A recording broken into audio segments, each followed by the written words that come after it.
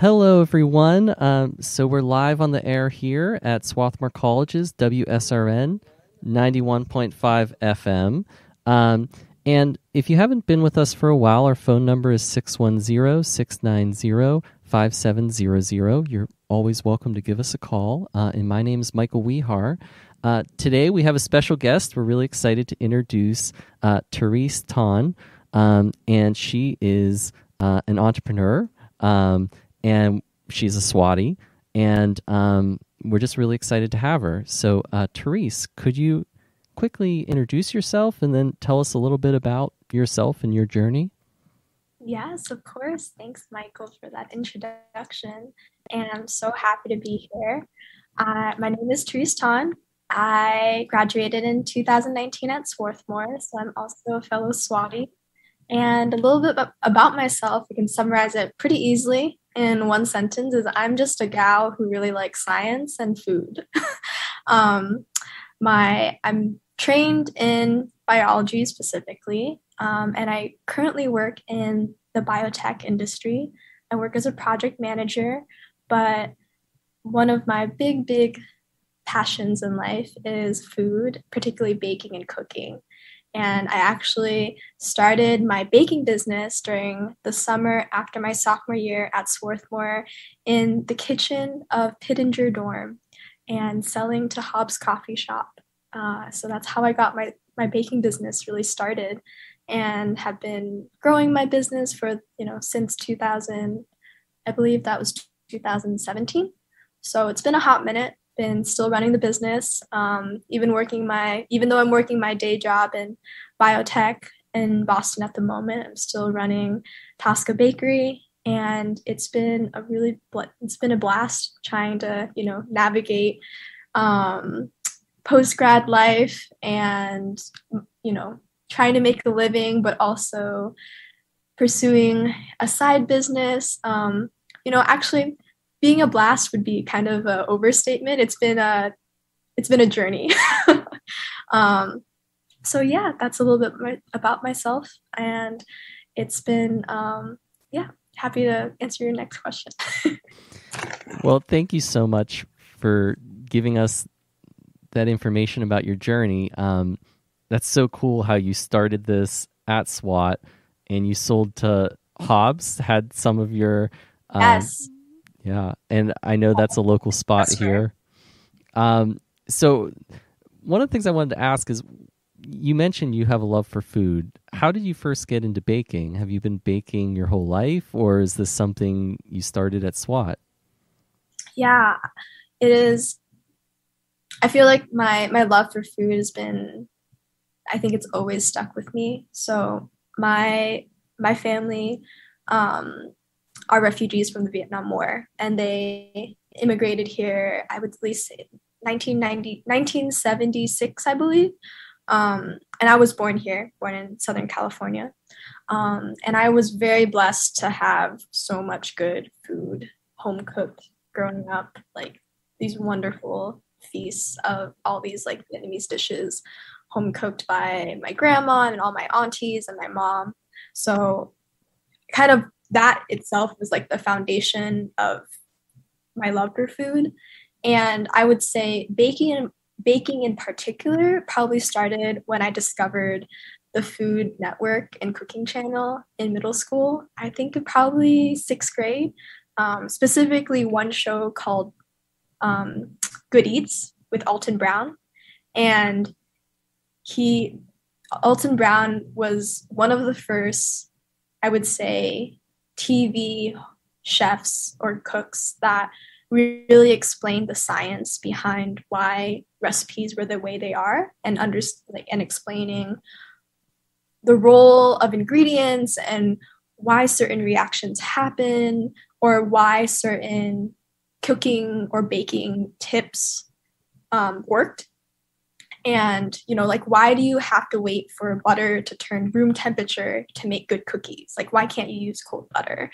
Or like, why do you have to use a water bath for making cheesecake so that it gets that like very creamy consistency?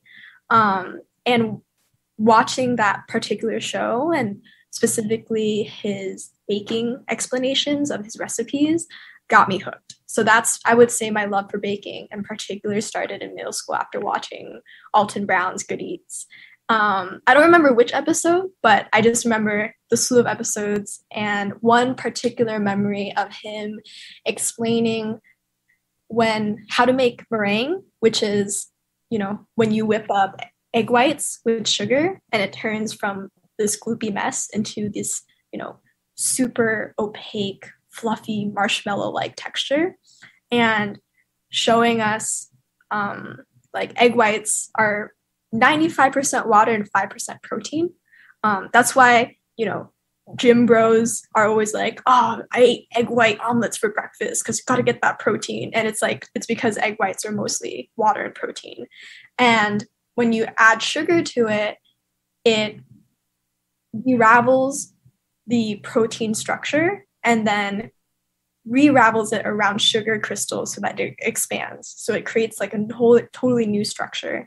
And I remember he explained this using chicken wire to show us like this is how, before the structure of these proteins were like kind of crumbled, like this tangled mess. And then after it's like whipped manually with the sugar, it creates like this new structure that's a little bit more uniform, and like showing chicken wire to like showcase this new form of these proteins and these egg whites to turn into meringue.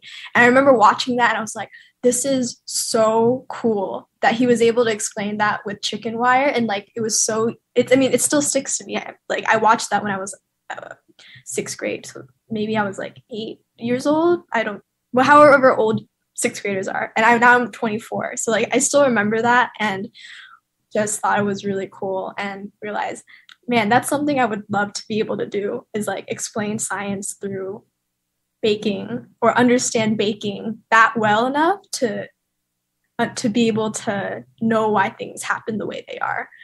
So I would even say it kind of segued my love towards like science too. But yeah, that's how I got really into baking and around middle school. Well, I'm having so much fun just listening to you talk about food and science and how they come together in baking. And I just get excited when people are passionate about what they're doing. And it was so cool how everything you said really reinforced how baking is the combination of these passions. I think that's really neat. So my next question, how did this turn into a business? Is that something you wanted it to turn into, or was that kind of just the obvious form of how you'd be able to share your creations with others? That's a great question. And the answer to it is absolutely not. It was not intentional in that way to feel like a business was the right mode of combining all these passions. It actually was, it started off much more as a joke.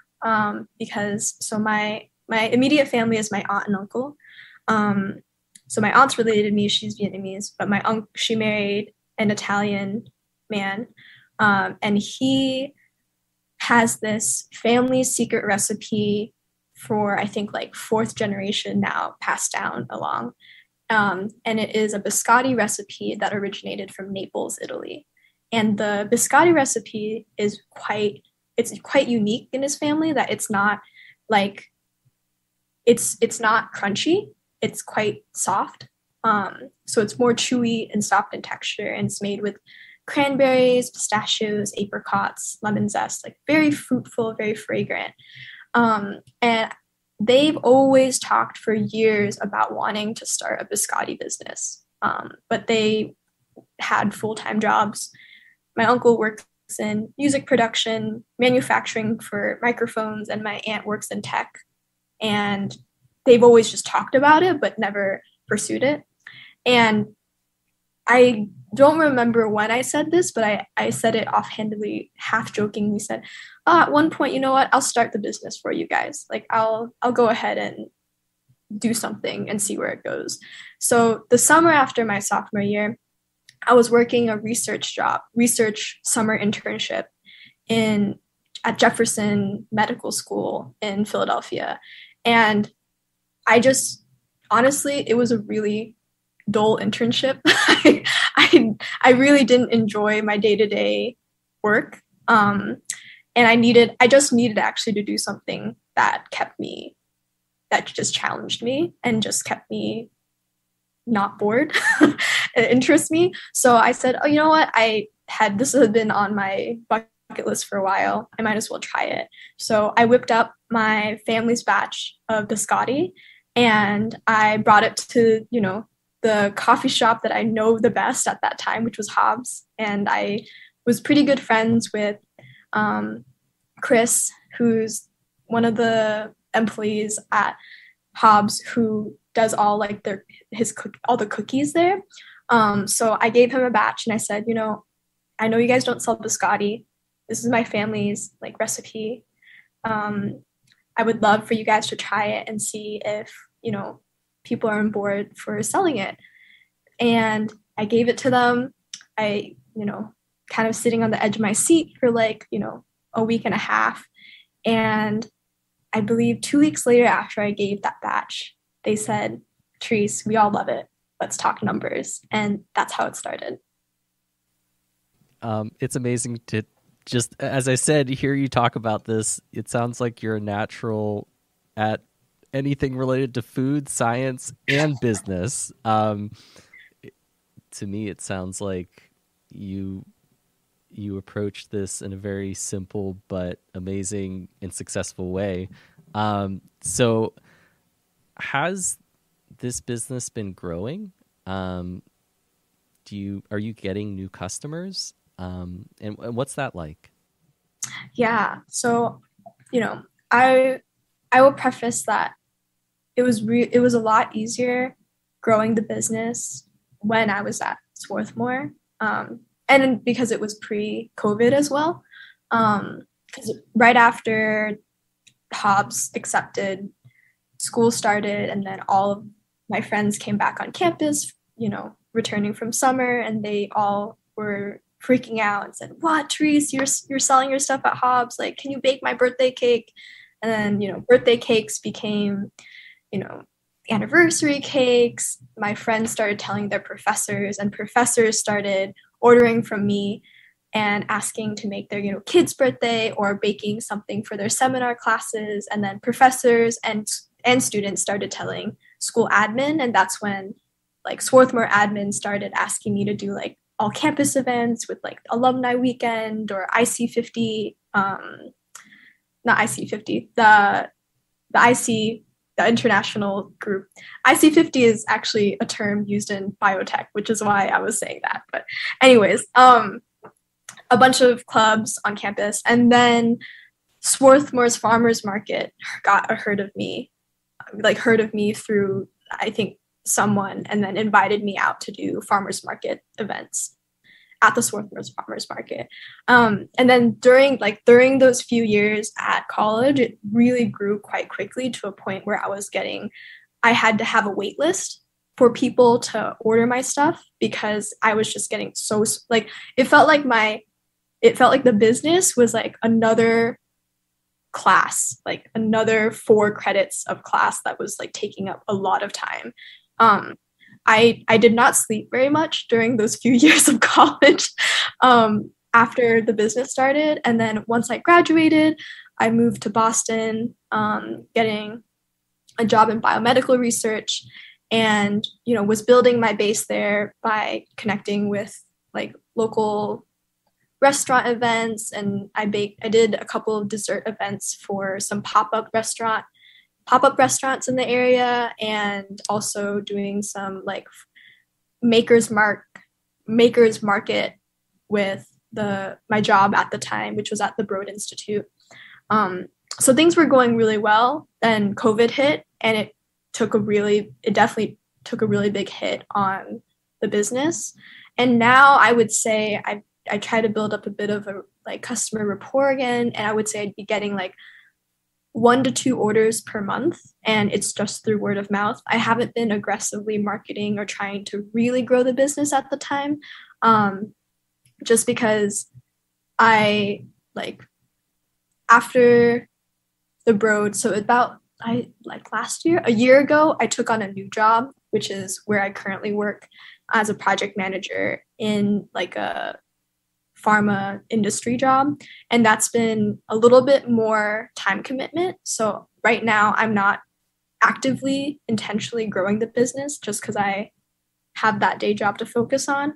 And I'm okay with that. I think once there will be another chapter when I have a bit more time to put in more time and effort to continue growing the business, because this is going to be like this is a business I'm going to have for life. Like I'm going to keep working on it. So I'm not in any rush to try to like get to peak, like scaling it up as soon as possible. So that's where I'm currently at. That's kind of like the overview of what has happened since graduating. And yeah, I'm pretty happy with where it is right now, just having like 1 to 2 orders a month.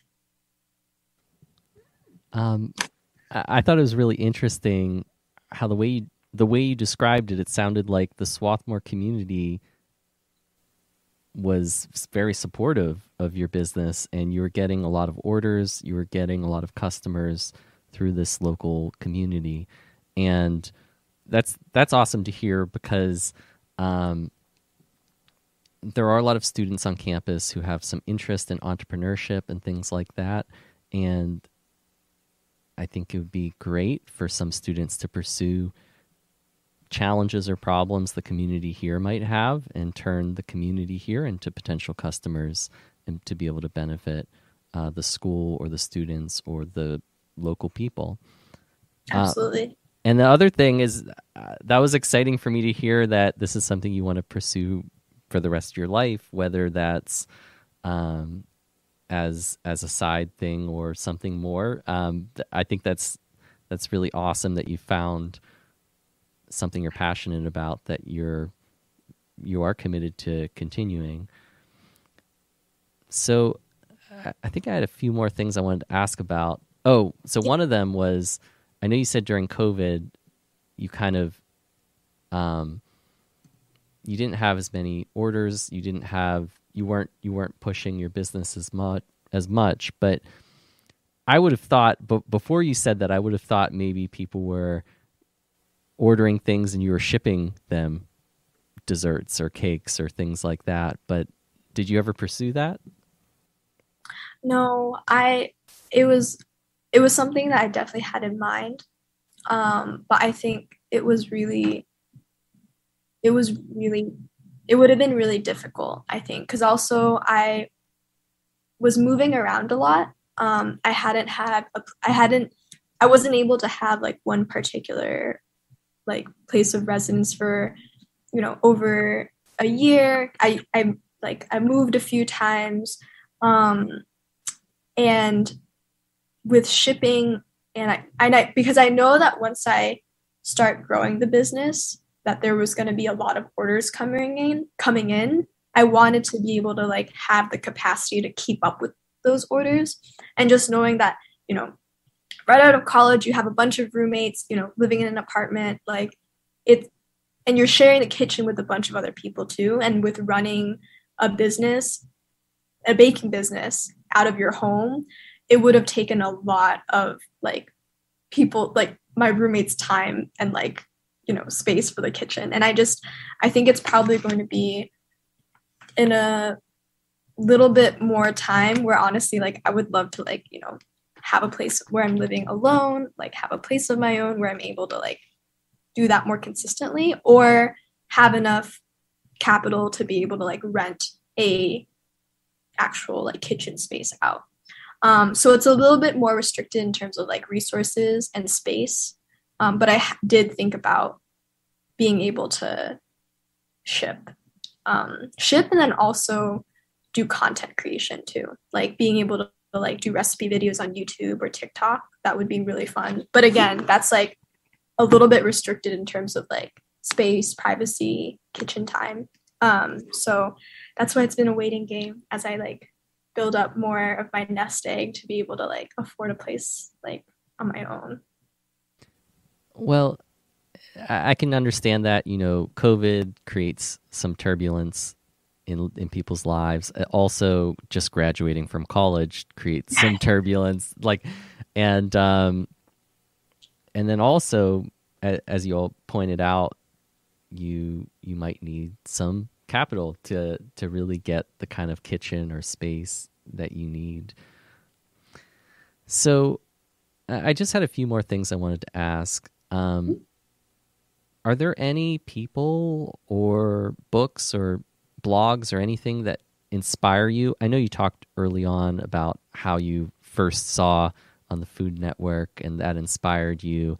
But are there any, again, people or books or blogs that inspire you in your baking or in your business ideas? Yeah, no, that's a great question. So it's really funny you asked that because I think it was my senior year. McCabe Library holds a book collection contest every year where you submit a collection of books under a theme and you write an essay and explain like why each book is a part of this collection in the theme. And I submitted a book collection, and it was all the books that inspired me or helped me grow my business. And I was very, very excited that I won the competition. So actually, I think in 2020 or 2000, no, late 2019, my whole all the books that were referenced in that essay was actually like displayed in McCabe for like I think a few months as an exhibit, which was like really, really cool. I didn't get to see it in person actually because I was working and I wasn't able to make it out there. But some of like the books and some of the people that like I referenced there were like, of course, Alton Brown. And then I had some actual like biology and biochem textbooks referenced because I actually refer to that a lot when I'm like thinking about explaining like science into my baking. I had this great cookbook called Salt, Acid, Fat, and Heat by Salmon Nostrat, which is like she's incredible.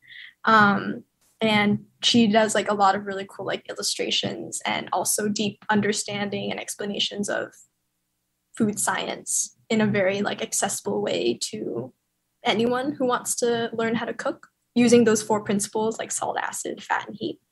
Yeah, and I think in that collection like there were like a ton of other books that I can't recall all of them.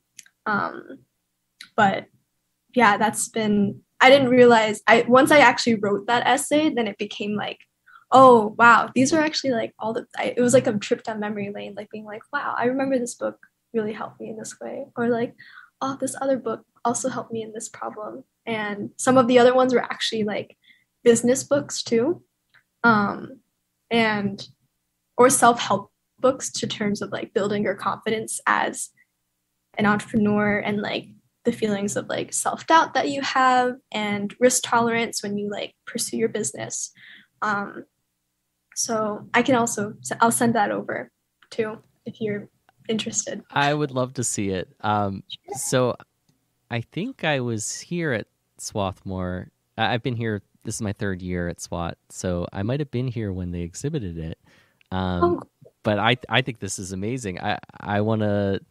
Any information you have about it, I would love to take a look. That's really cool. So not only were you, providing this service, your baked goods, your product to the community here, you even entered this contest the library had, and you won. And you got to inspire others, so this is really neat. I will preface: it was a year that the competition was stiff. I was actually one of 3 first place winners. Like the committee couldn't pick like a clear, I guess like hierarchy. So I shared the prize with two other people as well. So I wouldn't say that I won, but jointly with 2 other people. Well, I still think that's impressive. So we're just about to wrap up, and my last thing I was going to ask you is just, do you have any thoughts, last thoughts or suggestions for SWAT students or any listeners? Do you have any recommendations for them? Maybe some of them might be interested in entrepreneurship or baking or, about to All of the graduate. What do you have? What do you recommend for them? I would say, and this is honestly also advice to myself that I have to tell myself all the time, is don't let the fear of not of don't let the fear of thinking that your idea isn't fleshed out enough prevent you from actually just going forth and trying to do it. I think, there's a huge culture of SWAT students who have such a high standard for themselves, me included. Like, I am guilty of this as well, of just really, really wanting to put their best foot forward and put their best work out forward. And sometimes that hinders yourself from actually just making the leap and just publishing that piece that you've been wanting to publish, or pursuing that thing that has really scared you. And like I said, I have to tell myself this all the time too, is just like, just do it. Just go ahead and do it, because you doing it is progress, and there's never going to be a time where honestly, like, the thing you go ahead and do will be up to your standards, because perfectionism is a lie. Like, and take the leap and trust yourself, and just know that you're only going to get better the more times you do something and the more times you try. And it's not a race too. There's a lot of time ahead, and be very kind to yourself as you take these leaps and take these risks. Because you should be your best supporter. Like, all of so many self-help books say, like, we are our own worst critics. So try to quiet the critic and say all the things to yourself that your best friend would say, and try to be, your own biggest cheerleader, and be kind. Thank you so much. So we're just wrapping up now. Again, my name is Michael Wehar, broadcasting here from Swarthmore College's WSRN 91.5 FM. And we had a special guest, Therese Ton, and she told us about, her initiative to pursue entrepreneurship, starting her baking business while she was a student at SWAT, and how she's still pursuing that. And the business is called Tosca. Is that correct? Bakery. Great. Yep. And Tosca Bakery. And thank you so much. We're going to sign off for today. All right. Thank you for listening, everyone.